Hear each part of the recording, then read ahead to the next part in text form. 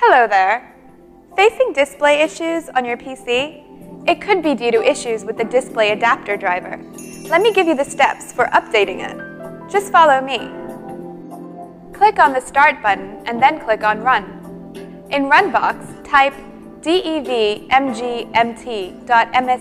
and click on OK. Navigate to Display Adapter. Right-click on it and click on Update Driver. In Hardware Update Wizard window, select the radio button next to Yes, now and every time I connect the device, and then click on Next. The first option will search the updated version of your graphics software on Internet and install it. Select the radio button next to Install the software automatically recommended. Click on Next and wait for the completion of the process. Click Finish and then close the Device Manager window. See how simple it was? Go ahead, have fun with your PC. At any point in time, if you face issues with your PC, just call iYogi. Good karma.